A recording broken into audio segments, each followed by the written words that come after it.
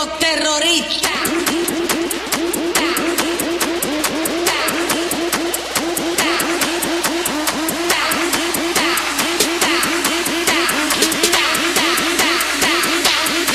The Harlem Shake.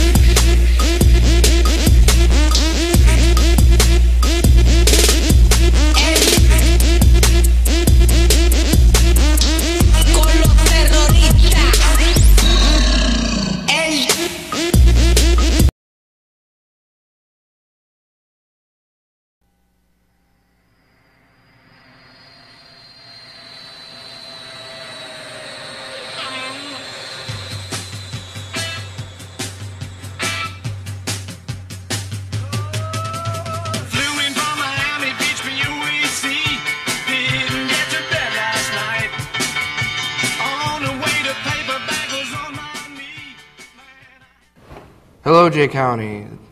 I'm Pierce Clott here, along with my co-host, Brockton Miller. Today is March 22nd, 2013. Yes, the cold is getting old, but guess what? A snowstorm is headed our way just in time for spring break. But more on that later. First, we want to know all the results from yesterday's games in the NCAA tournament. There were some upsets and very close calls, and fans are making plans for the big Indiana game this afternoon. So let's send over to Darren to find out more. Thanks, guys. I know a lot of people think Gonzaga will go far, but they have to play much better than they did yesterday. The Zags struggled with much of yesterday's game with the number 16 seed that was playing to win. Somehow the Zags found their way out of their slump and won 64-58. Also, Butler won their first-round game over Bucknell 68-56. Rodney Clark scored 11 of his 17 points in the final 8 minutes. Andrew Smile added a double-double with a career-high 16 rebounds and 14 points. And some other tournament scores, Marquette beat Davidson 59-58, and it was California over UNLV 64-61. But in other news, the Hoosiers are worried about living up to the hype of the whole nation watching, including our president, who has picked the Hoosiers to win the national championship. Coach Crean said, "It's nice, but I am concerned that someone said Obama is 1 for 3 in his picks for a national championship. You just have to hope that he's right on this one." You can catch the Hoosiers in action tonight, but that's all I have, so let's send it back to the hosts. Thank you. Prom tickets will go on sale April 1st. Don't forget to get your prom permission slips from the front office and guest passes from Mrs. Chowning and Guidance. Yes, and that's no fooling.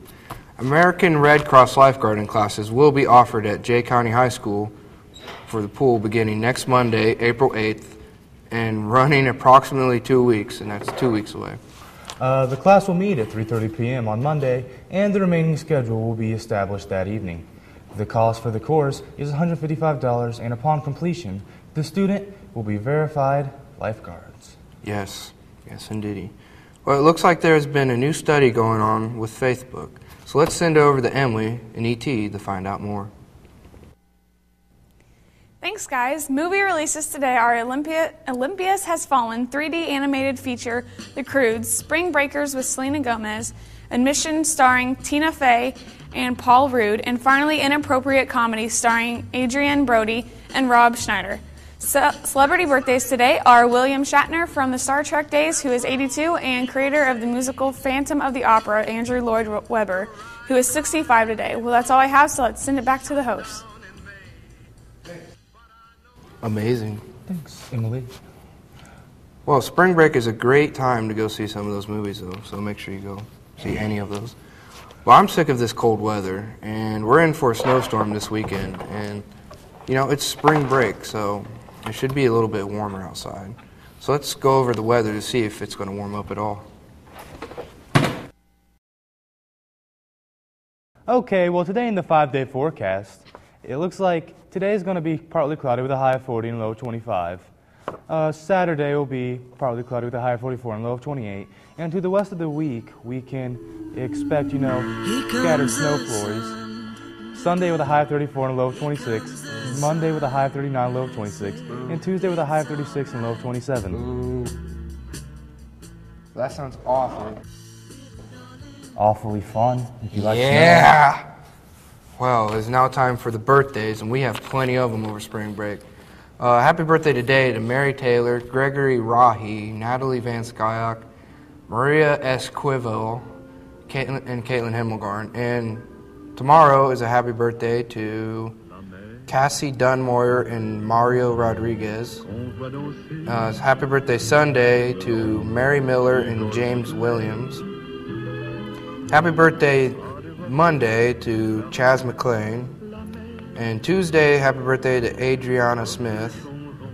And happy birthday the day after to Josh Martin, Willie Skyver, Carolyn Reinhardt, and Theodore Allen Davis III. And then the day after, happy birthday to Cheyenne Osborne. The day after that, happy birthday to Spencer Shaneyfelt and Madeline Bailey. And the last set of birthdays, happy birthday to Nicholas Gibbs, Danielle Highcamp, Kelly and Kendra Fortcamp, and Marcy Burke and Sydney Boss. Happy birthday to all of you. Well, thank you, Jay County. Have a nice Enjoy day. your lunch. Have a great spring break. Le long des golfes clairs et d'une chanson d'amour la mer. One of the most popular destinations for spring break this year would be Jamaica. Montego Bay is known as Jamaica's most energetic city. Being the second largest city in Jamaica, this popular resort has plenty of history, natural beauty, and vibrant atmosphere. Featuring a stunning bay with miles of coral reef, is perfect for swimming and snorkeling. As well as those, there are many more activities available to visitors. Combine trails and waves in this one-of-a-kind adventure known as horseback ride and swim. After riding horses through Jamaica's backcountry trails, swim horseback in the Caribbean Sea. The price for this one-of-a-lifetime adventure is only $74 for adults and only $52 for children. Or fly through the forest with this breathtaking zipline canopy tour. Get a new perspective as you explore the heart of Jamaica. Go through the rainforest, over canyons, and across mountains. This amazing adventure is only $90 for adults and $63 for children. Or for those of you who love adventure but aren't up for horseback riding or ziplining, this activity is just for you. Take a 4x4 off-road safari that will take you off-path that regular buses can't access. This adventure offers plenty of excitement. This price for the safari is $88 for adults and $62 for children. To find out more about any of these activities in Montego Bay, visit chucacaribbean.com. And I will feel alright. Let's get together and feel alright. The volunteer today. I had volunteered the past few times, and so I knew the ropes, and it was just a good thing to do. So what do you do as a volunteer? We check the people in when they're here to donate blood, and we make sure that they have their consent form signed and that they read the material and get over to have their iron tested, get to the tables. Then once they're done, they sit at canteen and we keep that stocked and make sure that they're feeling well. I'm here with Scott Schwederman. What made you decide to give blood today? I love needles. So are you nervous at all for the giving of the blood? No, I'm used to needles. That's good, thank you. So how was your blood giving experience today? Wonderful. Were you nervous at all about it? Yes, extremely nervous. So why'd you decide to give blood today? I like to help people. That's the best reason. Thank you, Laura. You rocked it.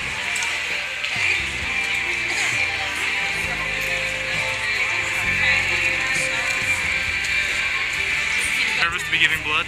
Yes, he's very nervous. So why'd you decide to give blood today? To make a difference. Good reason. What's your name? Jacob Grant. Jacob Grant, blood donor. Hi, I'm here with Avery Lloyd. and Avery. How was your blood giving experience today? Wonderful. Why'd you decide to give blood today? Makes me feel like a better person. I just do it every time.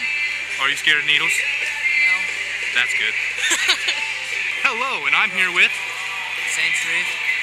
and Zane. You gave blood today, correct? Currently giving blood, yes. So how do you feel about this whole situation? Feels good. Were you nervous at all before you came up here? I was a little nervous, but I got over it once it started. Yes. And so, thank you for donating blood. You're welcome. Oh, I'm here with... Josh Martin. And Josh, you seem to have an interesting way of holding your pad to stop the bleeding. May I inquire as why this is?